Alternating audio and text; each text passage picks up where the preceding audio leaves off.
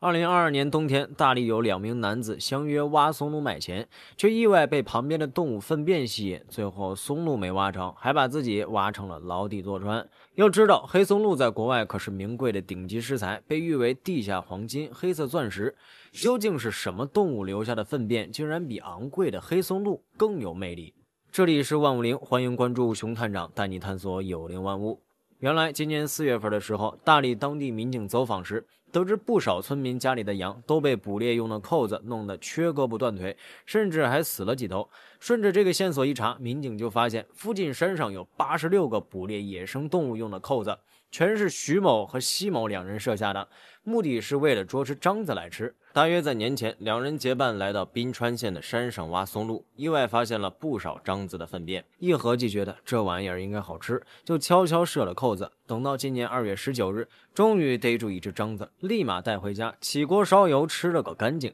也就是他俩设的这些扣子，让附近村民的羊遭了难，总共致伤致死12头。而民警还从这2人的家里搜出了2支自制枪和射钉弹药，这下是真逃不了包吃包住的下场了。能让2个大小伙子放弃松露这种地下黄金都要吃一口的獐子，到底是个什么了不得的动物？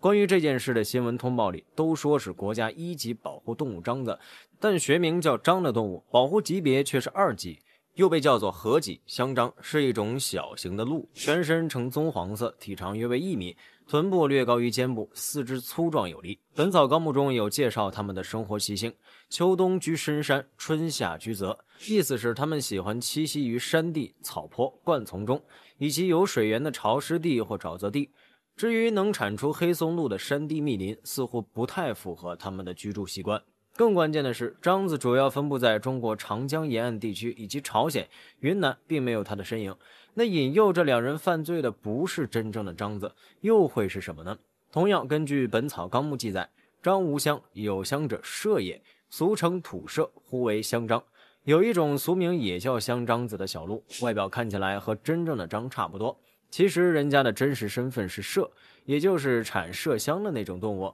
麝的体型要比獐子更小，四肢也要更为细长，全身毛色以黑为主，习惯住在针叶林地带，常常在悬崖峭壁和岩石山地一带活动，很少会去平地的树林、平原、池沼这些地方，这与獐子喜爱的活动场所相反。这样判断下来，也就可以确定，这2名云南男子应该是吃掉了比獐子更为稀罕的1级保护动物麝。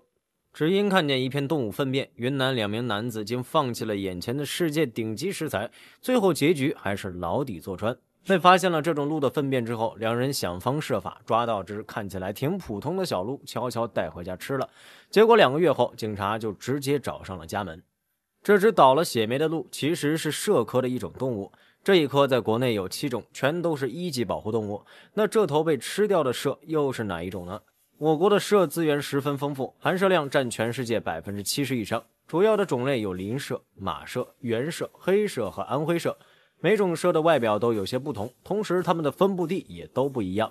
原麝的颜色是最特殊的，它浑身以黑褐色为主，背部隐约会有淡黄色的斑点。它的后肢要比前肢高一些，头部较小，但眼睛却非常大，主要分布于我国的北部，在大兴安岭、黑龙江、内蒙古、新疆等地都有它的分布。马麝也叫喜马拉雅麝，它是麝类中体型最大的一种，长得也颇有点马的样子。在它的眼睛边上有一圈黄色短毛，耳朵较大，颈部背面有一块较大的黑斑，擅长奔跑，喜欢生活于海拔较高的地区，多生活在海拔为2000到4000米的青藏高原地区。林麝则体型比较小，它最明显的地方在于它的脖子，在两边有一条长且宽的白色条纹，直达胸口，像是一条领带。另外还有一个明显的特征，就是它的耳朵。林麝外耳廓边缘有一圈白色，里面是深色的，比其他麝分界更清晰。林麝的前肢短，后肢长，这可以让它轻松爬上倾斜的高处。另外，它们的分布面积也比较广，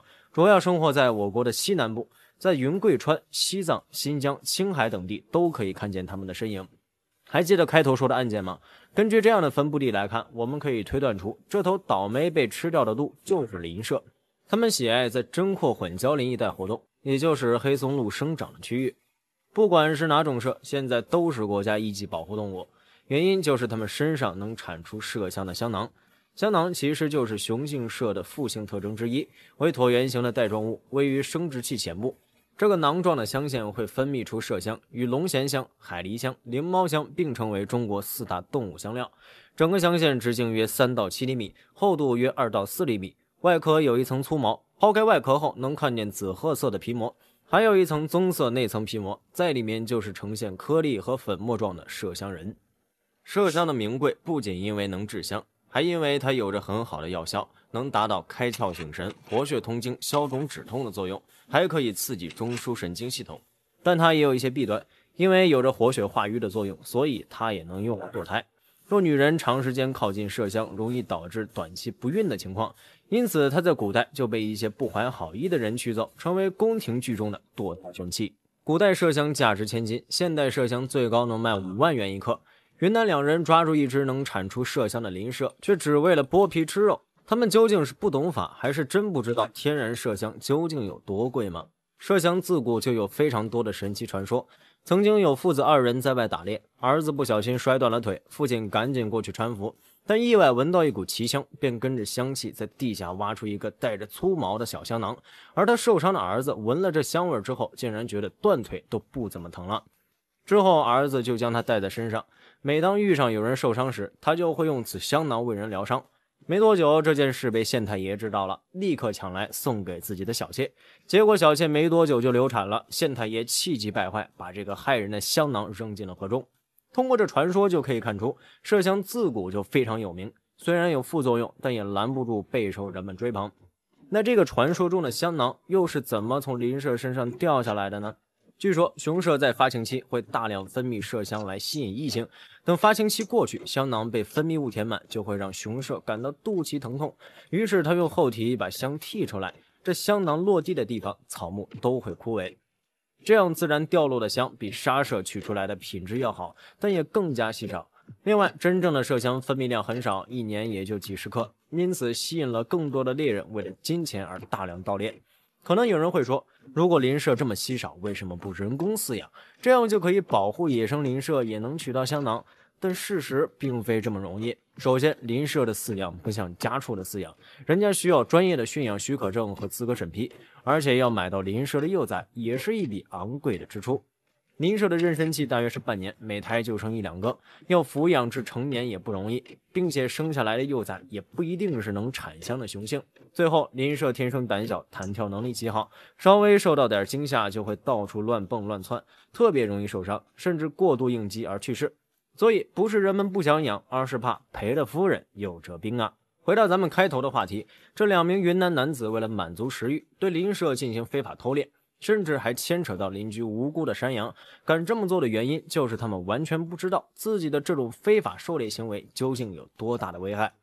首先，偷猎最直接的负面影响就是减少了珍稀动物的数量，打破食物链，影响生态平衡。最后，它也会间接带来一系列问题，如文化财富的损失，我们的后代可能会再也见不到这个物种。特别是偷猎还会带来一些社会问题，当有人带头开始偷猎后，后面肯定会有一些人抱着侥幸心态模仿，这样不仅扩大了对野生动物的伤害，更有可能伤害到其他无辜的人和动物。比如这2名偷猎林麝的男子，他们设下的扣子勒断了老乡家养母羊的腿，还勒死了3头羊，也不知道他们看见老乡愁苦的表情，会不会产生一点自己做错了事的愧疚。非常感谢您看完本期万物灵，欢迎点赞、评论、加关注，您的关注是熊探长探秘的最大动力。